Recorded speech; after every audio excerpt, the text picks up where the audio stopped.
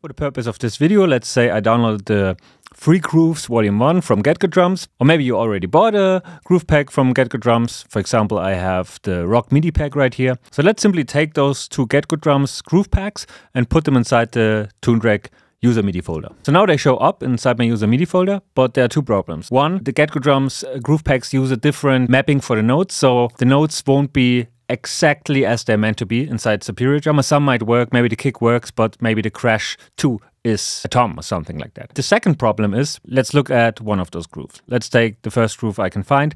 Inside the groove player, it says it's 4,410 bars long, and all of them are very long, it seems. You drag it down to the groove player, it shows a really long MIDI file, which doesn't make any sense because, as I can see, the notes end right here. So the simple solution to use GetGood Drums groove packs inside Superior Drummer or EZdrummer is to convert the files first using MIDI remap and then put them inside your user MIDI folder. As in so many videos I already did, let's go to MIDI-remap.com. So I'm simply gonna batch convert them by creating a zip archive with all the files and then upload this file to MIDI remap. Then I'm gonna choose the right preset for the source files. In this case, they are all using the GetGood Drums groove player MIDI pack format, and I want to use them with Toontrack Superior Drummer 3.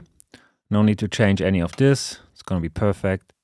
Let's download the converted files. If you extract the downloaded file, it will have the same structure you uploaded, keeping all the folder structures you had. Every MIDI file that was converted will have MIDI-remap.com appended to it, just to make it more obvious to know which files are converted and which aren't. So let's see. Okay, so now let's again put this into our Toontrack user MIDI folder, refresh using the sync file changes option.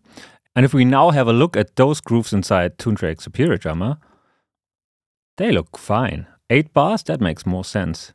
Let's delete this old 4,000 bars file. You can create your grooves as you're used to inside the groove player, directly drag them to your DAW.